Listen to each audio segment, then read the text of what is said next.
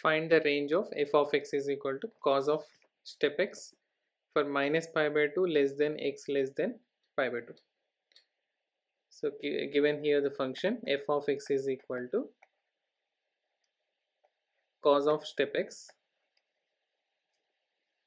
and since minus pi by 2 to pi by 2 x lies between, let me draw the graph of cosine.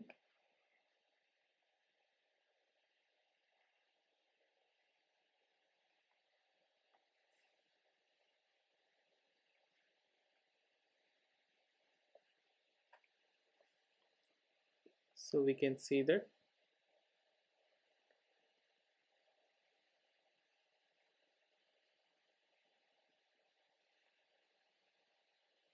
this is a graph of cosine is 0, pi by 2, and this is minus pi by 2,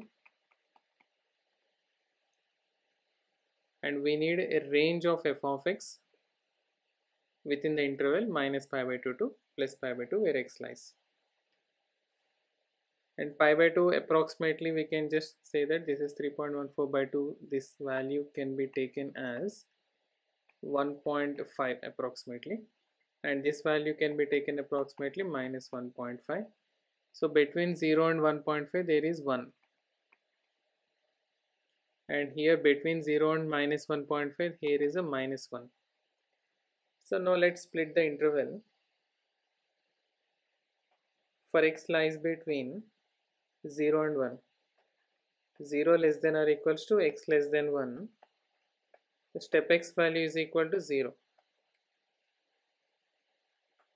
So which implies here f of x is equal to, for the interval 0 to 1, f of x is equal to cos of step x, which is equal to cos 0, which is equal to 1. Means for 0, from 0 to 1, f of x value is only 1, and from 1 less than or equals to x less than pi by 2,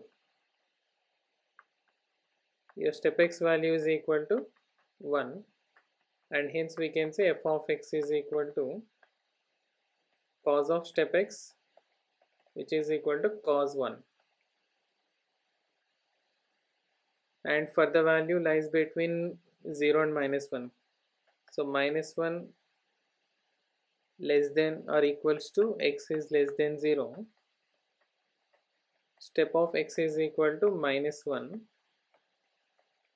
which implies f of x is equal to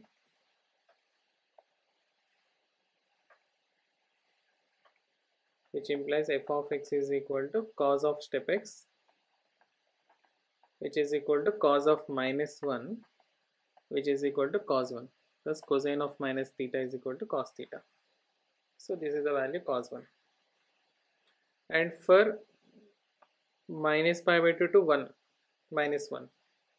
So for minus pi by 2 is less than, x is less than minus 1, the step value will be equal to, between minus 1 and this 1.5, step value is minus 2.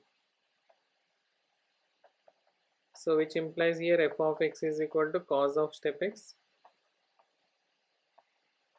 which is equal to cos of minus 2, which is equal to cos 2.